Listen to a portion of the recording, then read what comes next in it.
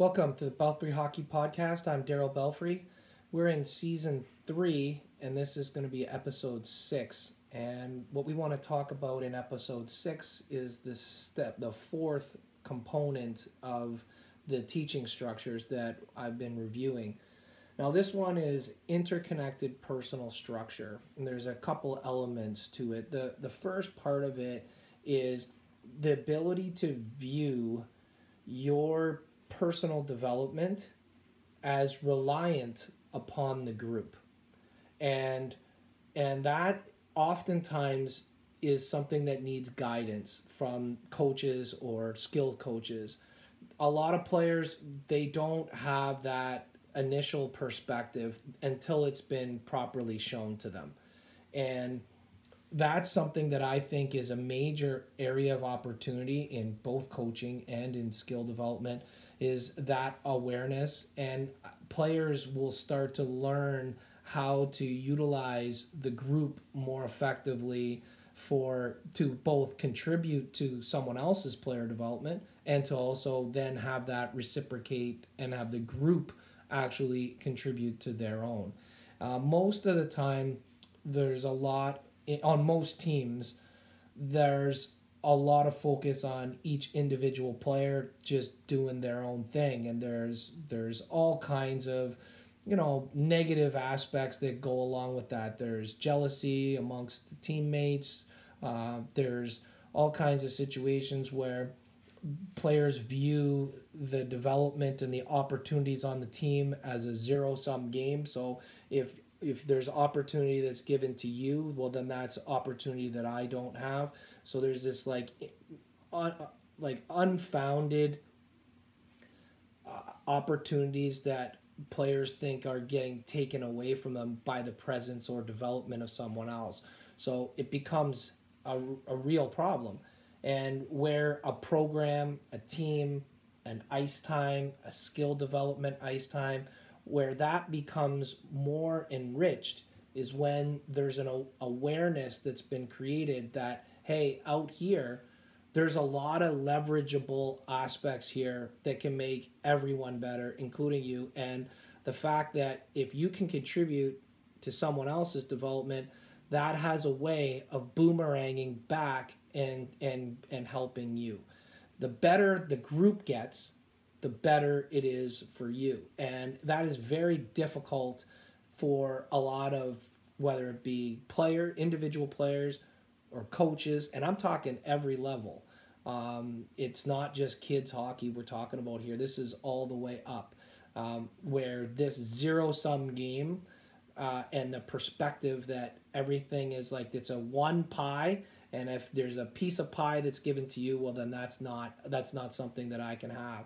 And it takes directly away from me. And that is such a limited perspective. And unfortunately, it's prevalent.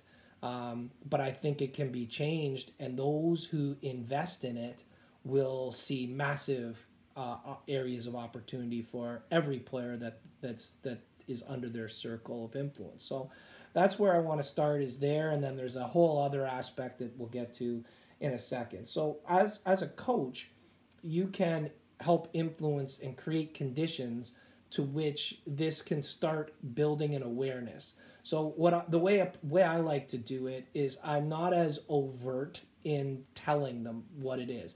I like to create situations in which the awareness is possible, and then I can just highlight what just happened.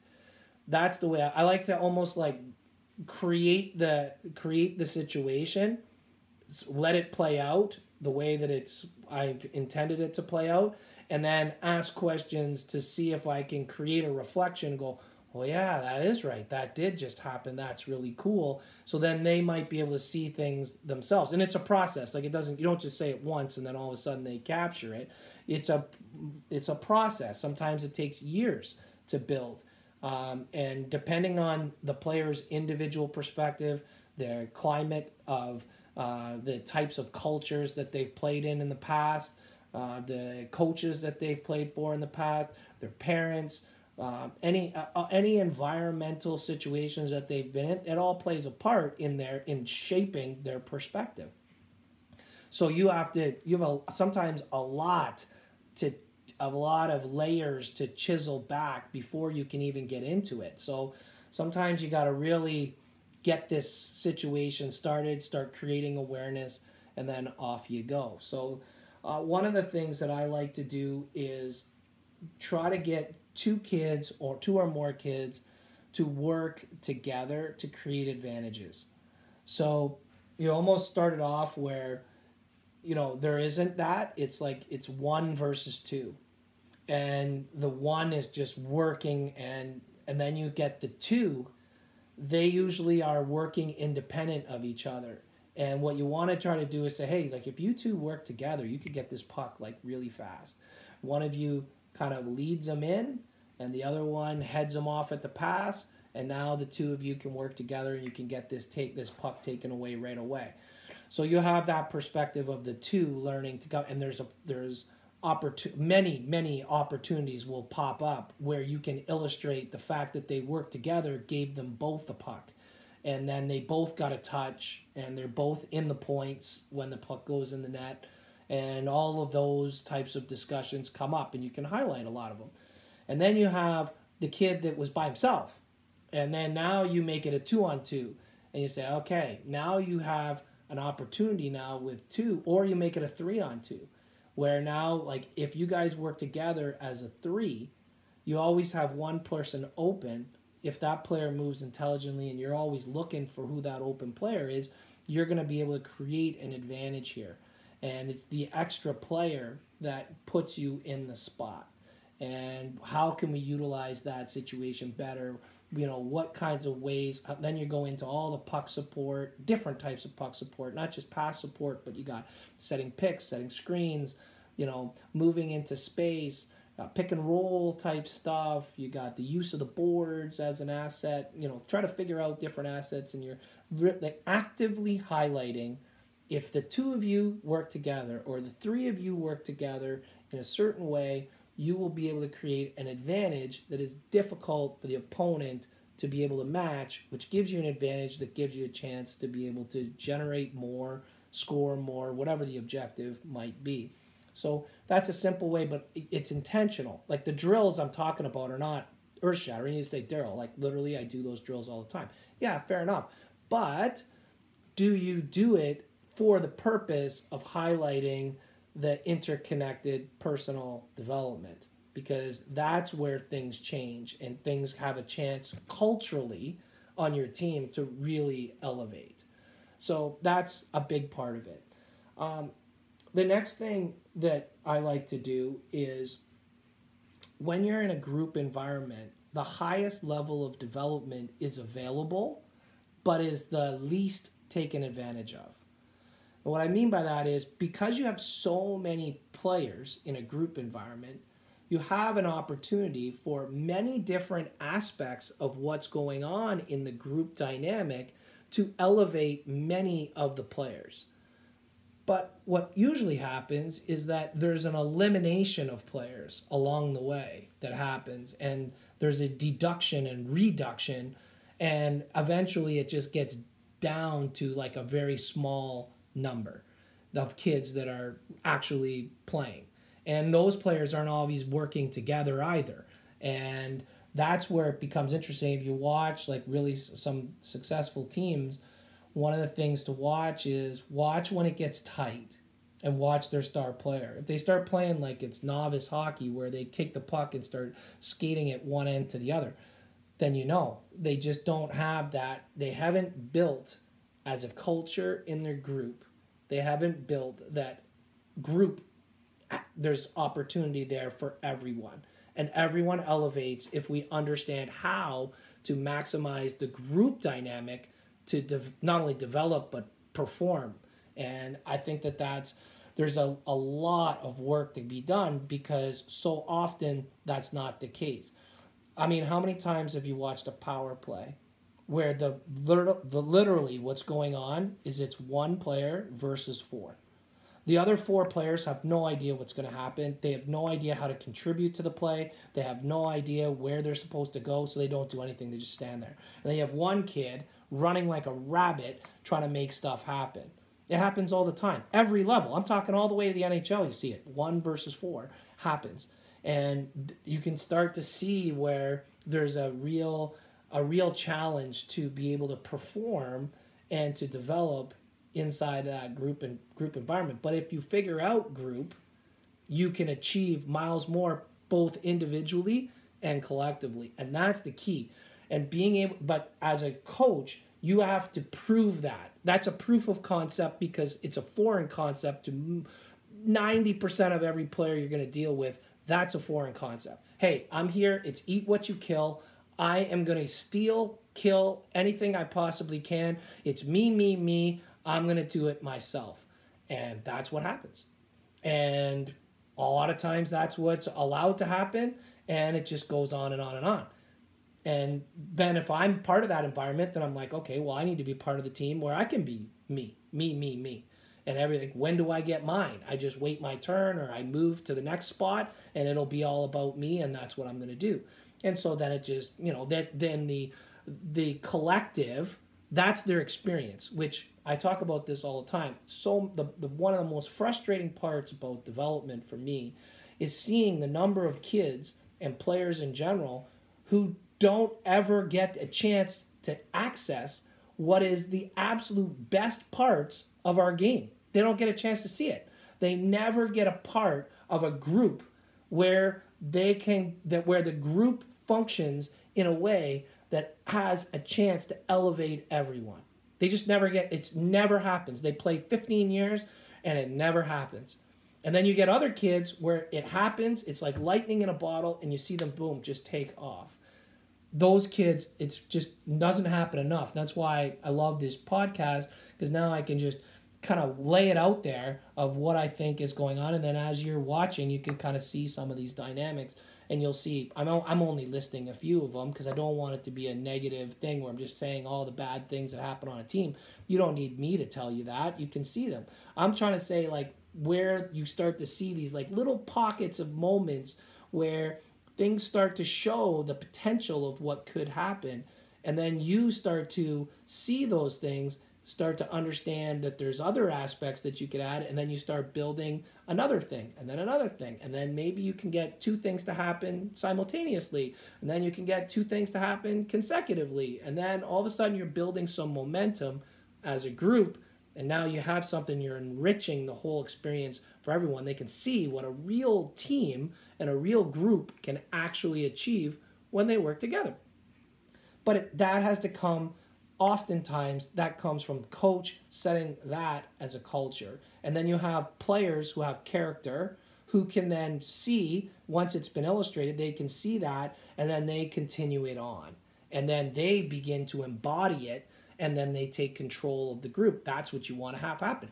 I mean, most teams, I don't want the players taking control of the group. Are you crazy? No, it'll be complete anarchy. Like, we don't want that. But if it's done in a certain way, then you want the group to take control of the team. They not control the team where they make all the decisions, but they start to foster these things because they have a great perspective. They have the character to be able to withstand the pressures that come from that responsibility, which most teams should have no business doing that. They haven't done the work. The culture isn't even close to being able to support it. And so you're basically you're handing the keys to someone who's going to be irresponsible. They're going to angle everything towards themselves. And now you're really in a spot. So that's the kind of stuff. Like, and sometimes you can do it as a coach also. And this is where I started to really learn in my drill design. There's certain things you can do in drill design to foster these things. You can take a kid who you know would struggle with this awareness, and you put them in a spot where there's just no chance for him to be successful. Like the 1-on-2. You're the one, it's just not going to happen. Or you have 2 kids who don't normally work well together, and then you put them together as the 2 against the 1. And I'm just using that as an example because it's so simple and very easy to visualize here. But there's so many different ways in which you can construct the drill to be able to create that awareness. And then you are looking for the clues that you can highlight to offer to the players to be able to get that, start creating those awareness as you go. One of the things I always really like to do is I like to skate by a player and say, like, this drill I think is for you. Oh, and you. So then, like, I pull another kid in, say, I think that the way that this is set up, like the way what you need in your game and what you need in your game, I think this drill puts it both together. I can't wait to see you guys working and it's this group together.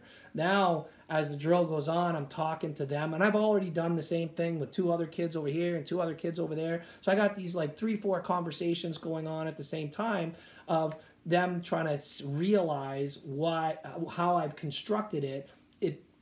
It builds itself so that they can maximize the ability for the 2 of them to elevate, and they can utilize each other's strengths because they're paired together for a reason to then elevate. I think that's just really good coaching, and I don't know if we see enough of it, and that's what I wanted to highlight. The last part of it that I think is also, and this is like that second piece that I wanted to talk about, and that is team leadership or group leadership is largely devoid. We have every team has a captain, every team's got assistant captains, but I don't know, and I certainly don't see enough of where that leadership actually has a functional value to pull the best out of the group. Because leadership, by real definition, is the ability to be able to inspire, to uplift, to enable others. That's what it is. Leadership is about your impact on someone else. We have a lot of people and a lot of players who view leadership on a team as almost exclusively their own personal leadership. In other words, hey, I lead by example. Oh, buddy, like that's literally step 1. Leading by example is literally step 1. And you might be able to inspire someone else to lay down and block a shot because you were one to lay down and block a shot. Now, not everyone's going to lay down and block a shot unless there's a reason, and that's where your culture comes in. And that's what I mean. Like, what is a real culture? Well, it gets manifested in some of these different ways. And it comes through this team leadership and watching the leadership of your group, watching them pull out best in others. And sometimes you're going to stand there, you're going to wait for a long time because it's never going to happen. It hasn't even crossed the mind of any of the players who are of the leadership of the team. It's not crossed their mind. That it's an accomplishment. You think I'm a leader. You think I'm the best player. You think that I can lead by example. At some point, we're going to need a goal, and I'm the best player. I'm the goal scorer, so I'm going to go score you a goal, and that's leadership. No, that's not leadership. That's a small fraction of what leadership actually is. So as a skill instructor, you're thinking, Daryl, what the hell are you doing talking about this leadership? Like, that's a team thing. Well, I'm in a lot of team environments. I'm with a lot of teams. I'm with a lot of players. Every player I work with is on a team.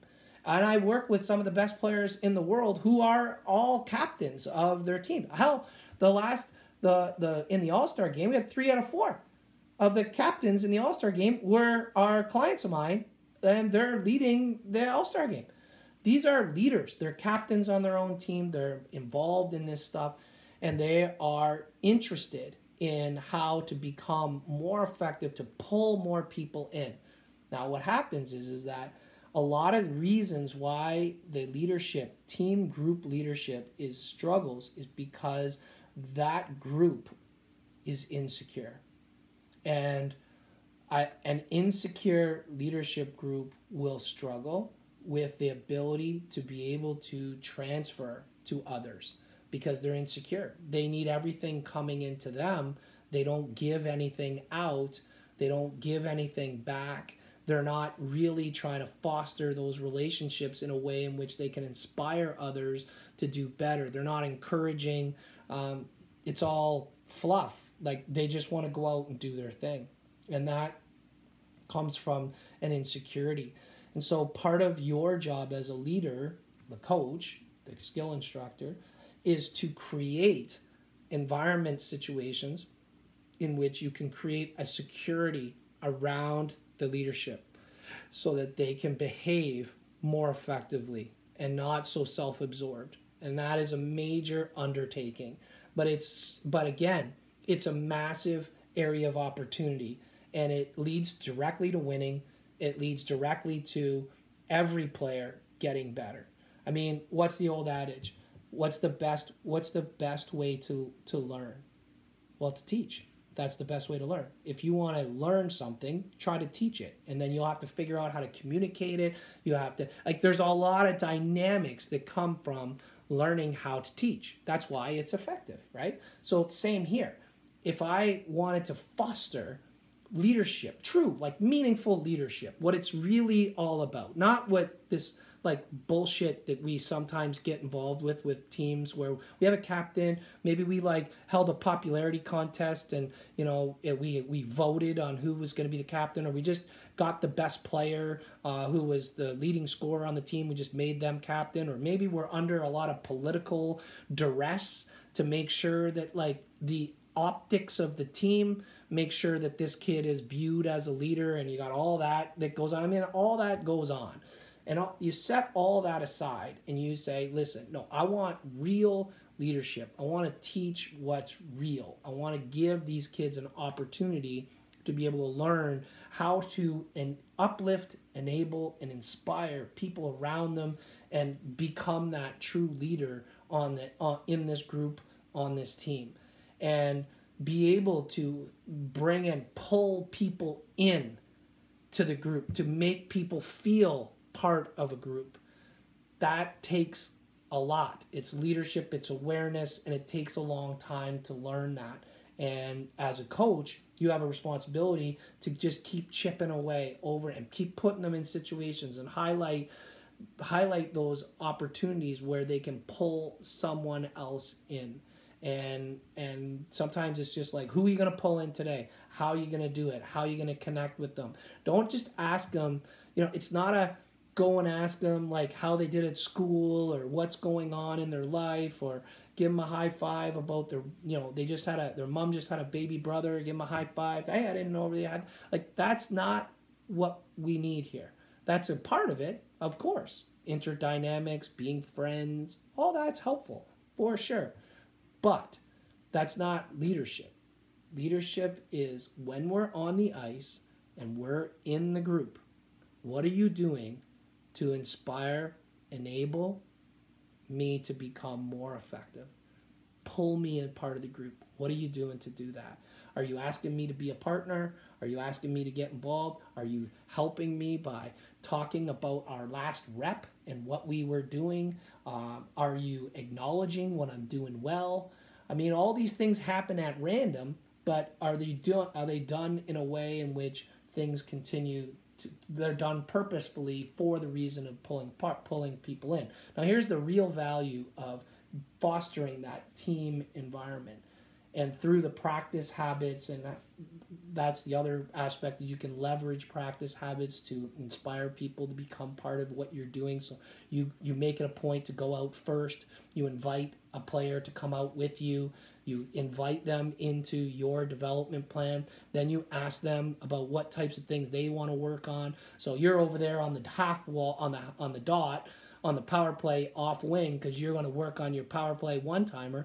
The guy you invited out to come with you, they're not on the power play. But that doesn't matter. You just invite them out there. They start passing you pucks, and you're one-timing pucks. And then you're like, hey, you know what? I'd like to see, in your game, I think there's plays where you could be better on the wall. You made that one play in the last game I thought was awesome. Oh, wait, what? You noticed me? You noticed what I was doing? You're appreciating what I'm doing? Yeah, I'd like to help you work on that. I think that, you could use your body a little bit more. And when I did it, when I was learning, this is how I use my body to protect the puck. And, I noticed with you're protecting it, but the puck's still exposed. Here's a trick that I use to get the puck there. Whatever. It doesn't matter. Now you're engaged and you're involved. You know how far that goes with a player? That's true leadership. Now, what do you think that kid's going to do? The one that it happened to them. Well, of course, they're going to do it. But if they're alienated and isolated, and you don't care what they do, and you're only on your own personal plan, and if they can't help you, you don't want to know them, and even though you're wearing the C for whatever reason, you're not really doing anything to really pull people into the group dynamic, well then that's what's being modeled to this player. So eventually that player is going to get to a spot and they have social anxiety that's naturally built up by you not being pulling them in. If you don't pull them in and accept them, then of course others on the team's not going to pull in and accept them. And so now we're in the spot. So now that player goes to another team, or the play or it cycles and you leave and now they're left and now they're in a leadership position. What do you think they're going to do? Well, they're going to do the same thing, of course, as what you did, because you modeled the experience. But and that's what I mean. Like, if you can model it the other way, what are they going to do? Well, they're going to become good leaders themselves. And so that's culture, real culture, like stuff that's leverageable towards winning, that really matters, is the ability to pull people in and take an interest in someone that you may not have otherwise. I mean, what is one of the best definitions and indicators of character? Well, it's watching someone do something or acknowledge someone who cannot help them in any way. So, like, you see people walking in the rink, and I notice this stuff all the time because I have been talked to this way so many times, and I've been around really good leaders who do these sorts of things, and I know that's my job to notice things. So I'm walking with someone, we go in the rink together, and the Zamboni driver's standing there. And the person knows the person I'm with, they right away, hey, acknowledge the Zamboni driver by first name, go over, have a short conversation with them, maybe a laugh, a joke, whatever, and off they go. That's good leadership. That person has no bearing or impact on their life. You know, there's someone who's cleaning up the garbage. You know, their job is just to clean up the garbage. And the person knows them by their first name and thanks them. Hey, great job. I really appreciate you, the work that you do. They also, like, as they're walking by a piece of garbage, they pick it up and put it in the garbage as a sign of respect that, hey, like, we're not just here to throw garbage to you. Like, that is an indicator that someone has redeemable character. They are willing to outreach to people and invest in people who will never have a direct impact on their own success. That's great stuff. That's the kind of kids we all want. But then we get into hockey, and for whatever reason, we don't actively promote those things enough. I'm not saying it doesn't happen. There's lots of places where it happens. I'm just saying we like to talk about it like it's happening all the time, and it isn't. We like to talk. Every team has a captain. How many of them are actually, like, really good captains that understand, like, true leadership and have outstanding character? Come on now. Let's get serious. So why is that? Like, why is that? That is a big part of the hockey experience. A lot of these kids are never going to met all of them, except for a minute few are going to actually play hockey for a living and make $1 off this game. A small percentage are actually going to go to college or play in, like, at the higher levels of junior hockey. So what are we doing? We have all these years of opportunity in which we can build real leadership and foster these environments. This is what I'm talking about. And then you get to those levels of hockey and you're expecting that this is going to be the case, and it's not.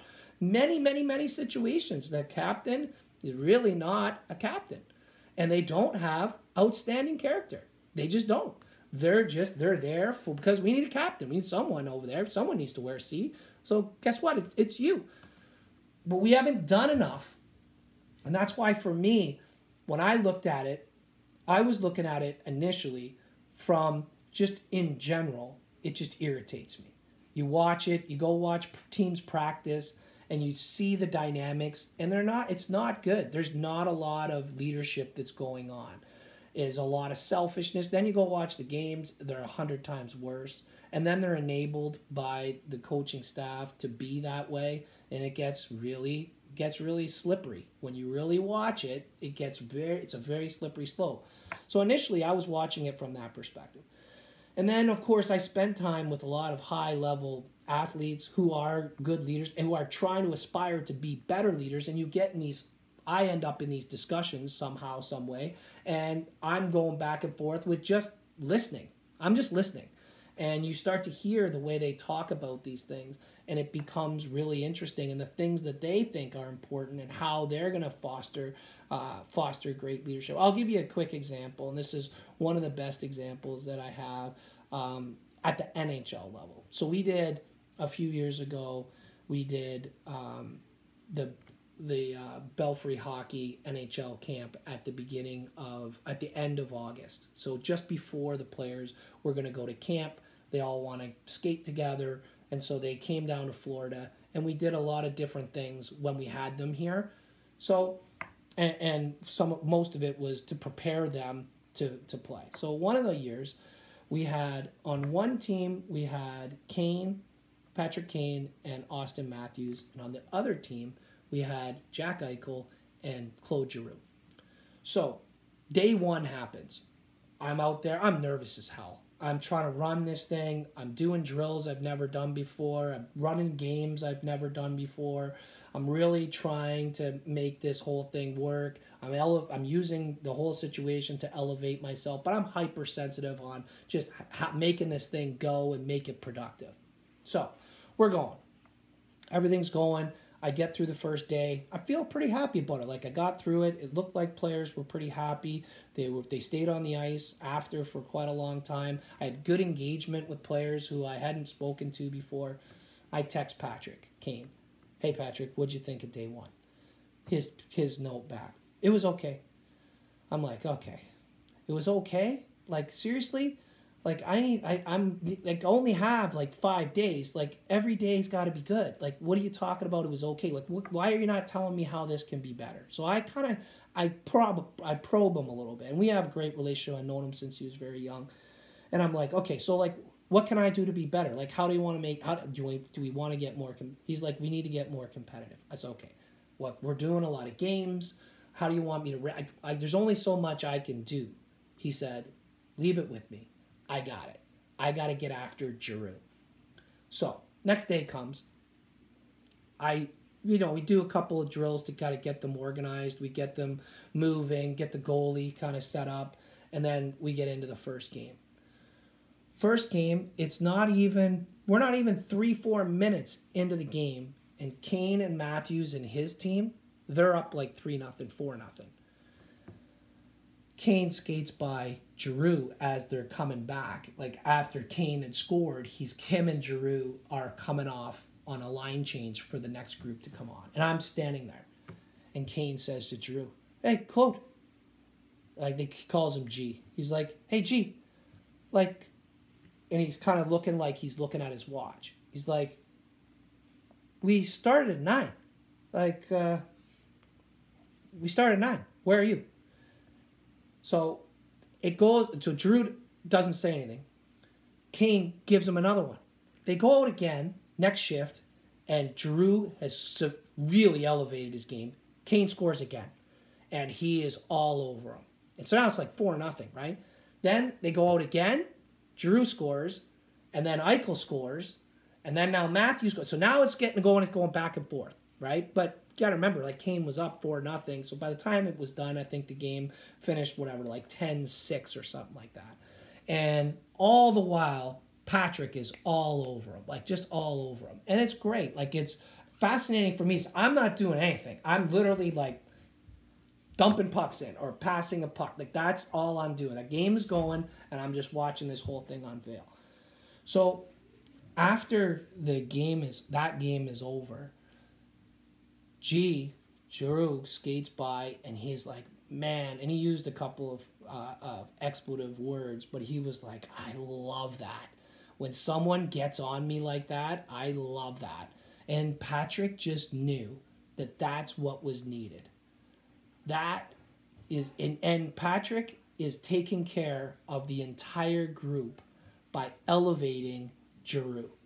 And it's the first day, like that first day, everyone's just feeling each other out. Like, no one's trying to, be that guy. There's still so much respect amongst the group. Patrick knew that that was the case and was concerned that that was going to continue on. So rather than allow it to carry on, he goes right after Giroux. He knows exactly what button to push. He pushes that button, and then all hell breaks loose. And now we're in one. Like, it is an absolute competitive thing that's going on. And they're going at each other. And then what ends up happening? Eichel gets pulled into the whole thing, and he starts to elevate, and his competitiveness comes popping out, and he starts to get, it's like a permission to, let's go, I guess we're going. And then Matthews, he starts to get going, and all of a sudden now, and then the rest of the group sees that this is what's happening, and they start to really engage, and the next thing you know, we're off to the races. The difference between day 1 and day 2 was night and day, and that was leadership by Patrick Kane, who made that happen. And he elevated every single player on that ice because he did that. And that was a big time lesson for me. And once I saw that, I was like, that type of leadership is something he saw. He saw that. That was modeled to him, whether it was through his years in Chicago when they were winning Stanley Cups 3 out of 6 years. There were a lot of different players there that could have done a variety of different things, whether it was Taves, whether it was Hossa, whether it was some of the players that they had traded for that came in that became really good players, whether it was a guy like David Boland, who I know was really influential there, was it Duncan Keith, was it Seabrook, was it those types of guys. Maybe it was the goalie. Maybe that guy was so competitive and put himself in a spot where he just demanded it from everyone else. Like, to me, whatever that case was, Patrick learned that from somewhere. And that was modeled to him. And then he brought it with him. And he brings it wherever he goes. And he figures out what the group needs. And he finds a way to get it going, whatever it is that needs to get going. He has a feel now. And I was standing there, I did not have a feel. And I'm like, that's the last day this happens to me. I'm going to watch these dynamics, and I'm going to be active in trying to create a group dynamic in which this is possible. Because I saw it. And once I saw it once, and then I started to see it more and more and more and more. And then it became an obsession of mine, and that's why I offer it to you. And I think that the group dynamic, when it starts like that, and it starts to get going like that, the benefits of that are so massive that once you see it, you get so, and where I'm at is when I don't see it, I get so irritated. It almost feels like whatever we were doing it's like a waste of time. And it's not a waste of time. There's a lot of value that comes out of it. But it's not what it could have been had you not fostered that group dynamic and got them that interconnected, interpersonal group leadership. I think it's a big deal. I'm talking here for 40 minutes. I'm only scratching the surface of what I've uncovered on what this is. And there's so many areas that we didn't even get a chance to get into. I mean, I'd have to do this for like 6 hours if we really want to dig into it and all the different examples that have come up over the years that I've figured out. But I want to give you an insight and a taste and have you get to a point where you're the same as me, whether you're a player or whether you're a coach or whether you're a skill instructor, where you're like, this is something that we need to find a way to leverage. And I need to figure out how to build character. We talk about building character, but let's be honest, there's not a lot of character getting built in many different ways. Things do happen, fair enough. There are some good situations, but more often than not, there's a complete devoid lack of leadership across the board. And then we have no group dynamics. It's about as selfish and self-centered as it gets, and it's a one small pie that everyone's trying to protect because they don't want anybody to take any of that pie because that's going to take directly away from me. And we have to be much more sophisticated than that. and figure that out. And so what I've done is I've tried to figure out how to use that in the dynamics of a practice and a team dynamic, or my groups and in my hockey camps and stuff. I'm actively trying to push this because I think it's that important. And I think that now that I've kind of brought up a couple of different things, hopefully you'll resonate. It'll resonate with you and say, you know what? Yeah, there's probably a lot more that we can do.